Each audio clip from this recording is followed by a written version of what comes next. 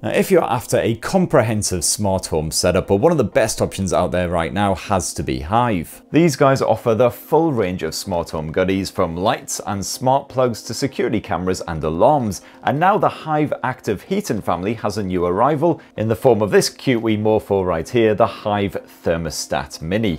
The great thing about Hive is undoubtedly the way that it completely automates your home for you. Once the Thermostat Mini is stuck away on your wall, it can smartly control your heating for you with absolutely zero input from your good self. It's an absolutely perfect setup for busy people or just exceptionally lazy gits like myself. So let's have a squint at the Hive Thermostat Mini and how it can keep your home perfectly heated at all times. And a big thanks to Hive for sponsoring this video. Now, first up, pricing, and the Hive Thermostat Mini will cost you just 59 quid as long as you've already got the Hive Hub. That is, if you need the Hive Hub bundled in there as well, well, the pair of them will cost you £119. You have the option of a single channel thermostat for a combi boiler, or a dual channel if you've got a boiler with a separate hot water tank, so it will suit either setup. You can either order a professional installation for your thermostat, otherwise you can attempt it yourself if you actually know what you're doing. Personally, well, this is what happened the last time I attempted a bit of DIY. It's supposed to be a draw, by the way. So yeah, I may have gone with the professionals.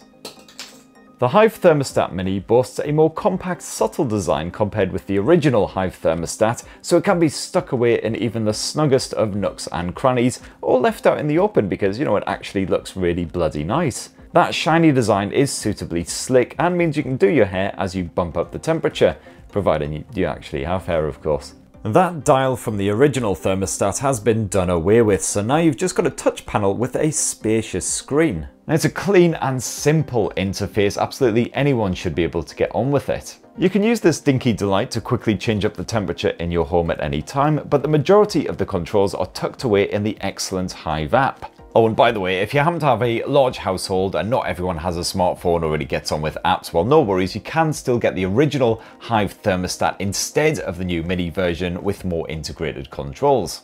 Once your Thermostat Mini is up and running, just head into the app and you can set up a daily schedule. This will tell your heating exactly when to turn on and switch off again, so you can knock it off at night or while you're at work. It's all automatic and it saves you a bundle of cash. Plus, it makes getting up in the morning so much easier when you know your house is already going to be at a nice temperature rather than freezing bloody cold. And as well as the scheduling system, Hive Heating also offers a really smart geolocation feature. So say you've once again gone out to the pub or wherever else it is that people go when they go outside and they're not going to the pub. Well, once the Hive app detects that you've strayed a certain distance from your home, it can send your smartphone a notification, and this will give you a heads up if your heating is still on, so you can just switch it off remotely and save yourself more valuable beer cash. And also you can have your heating magically pop on again when you're almost back home, so you don't walk through the front door into an absolute icebox. You can also add the Hive thermostat to your Hive actions setup. So for instance, my heading out action already turns off my Hive lights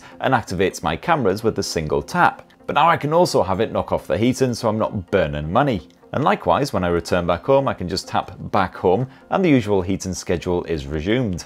And if you have some of Hive's nifty sensors where you can fully automate these actions as well, so for instance when you open a window you can have the temperature boosted right up, or when you open the front door to leave the house you can have that thermostat automatically knocked off. And Hive's heating setup also offers a whole bunch of other really useful features as well. So for instance, you've got the very nifty frost protection mode. And this can automatically turn on your heating if it detects that the temperature in your house has dropped to a point where the pipes are in serious danger of getting all messed up. And you also have a one-tap boost feature if you're feeling a bit chilly or you just want to get the house super toasty. I like to call this one pretend to be on holiday mode. Just give it a tap, mix yourself a margarita, slap on the sunnies and pretend that you're sunning yourself in the Algarve.